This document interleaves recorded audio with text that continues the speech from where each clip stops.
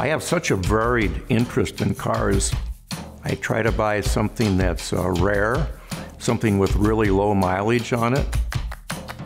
And maybe I've known the car for 20, 25 years, and I've developed a friendship with the people. I'll end up buying the car either at the auction or just right from my friend.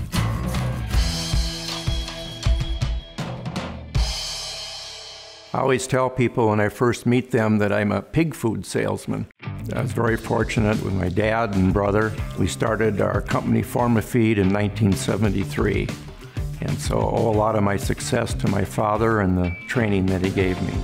Got my interest in the cars in my 20s. I always like to be able to find the most original one or the one in the very, very, very best possible condition that I could afford, even when I was just starting out and had one or two cars. I can remember my father telling me that it looks like it's a lot easier for you to buy a car than to ever sell anything because you rarely ever sell anything. And I said, well, I get attached to him. My dad, he wasn't very mechanical, and neither am I. One of his first cars I remember was a '58 Buick Century. And so I've had a big interest in Buicks and Cadillacs, and particularly the year '58. I just always felt that the Cadillac was the mark of excellence for General Motors. I always loved Cadillac Eldorado convertibles, the Baritzas, and I like to find the absolute best that there could be.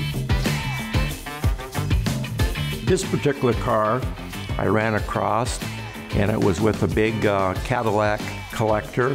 I got to meet Larry, who did the car. He went through everything. A lot of the parts and the different things that were on that car are NOS, and it won some great awards. And it just was known throughout the Cadillac group. They said, hey, you got one of the very best cars with this 1956.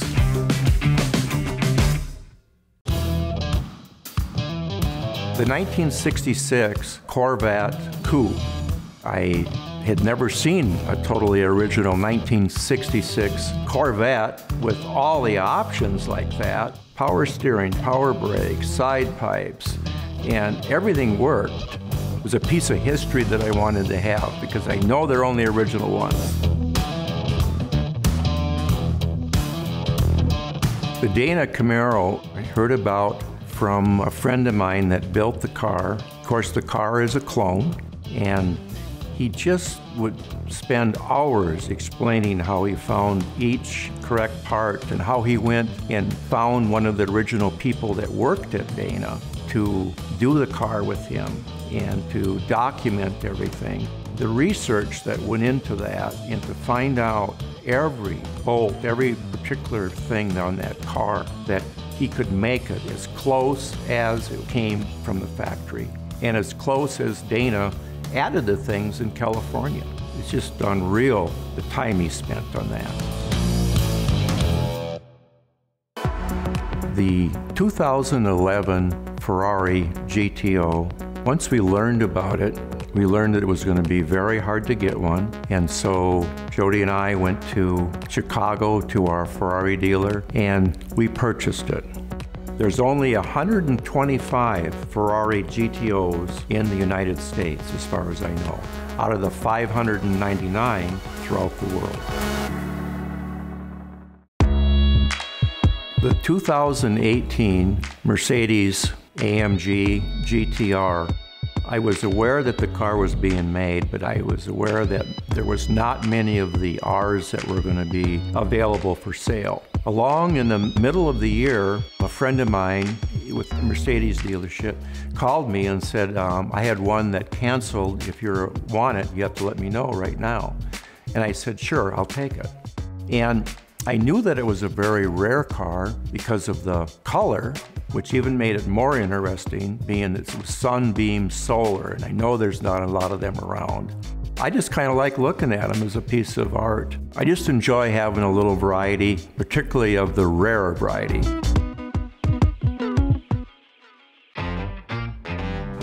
As I decided to sell, I was talking to Frank Mecum, and Frank said, well, why don't you just sell some of them? About 30-some cars. Then it came down to what can I sell? Because I'm attached to so many of them, I didn't want to sell them because some of them I've had for so many years, you know. I've really enjoyed having this hobby of collecting cars with Jody. She's detailed about every car in here, and she really enjoys doing it. It's something we can do together, and we have a good time. I've been thinking about how I'm going to feel emotionally when the cars go. I'm only a caretaker for these cars, and it's for a period of time. People are going to take awful good care of them cars like I did. So I'll know they'll have a good home.